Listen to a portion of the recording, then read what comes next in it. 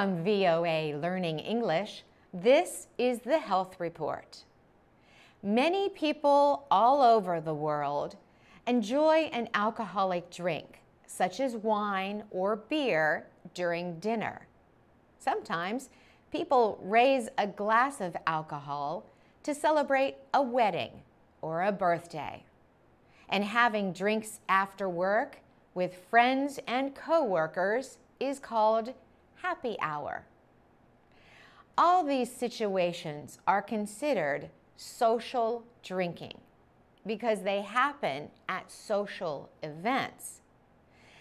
But when does social drinking become problem drinking? According to the World Health Organization, alcohol abuse kills 3.3 million people each year.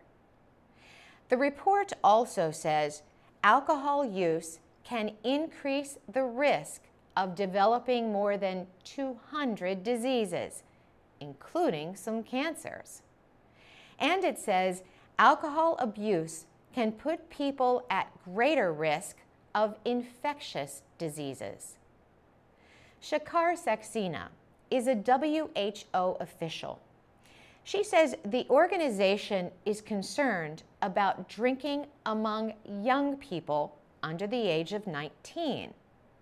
She says it is most concerned about what is called binge drinking, an extended period of heavy drinking. She says research found that 16% of drinkers over the age of 15 are binge drinkers. The WHO report also found that the highest rates of alcohol-linked deaths are in Europe. Finally, the report says less alcohol is used in Africa than in Europe, but it says the health effects are worse in Africa because of a lack of social support systems and health care.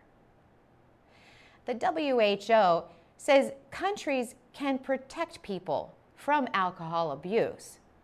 Possible measures include raising alcohol taxes and the legal drinking age.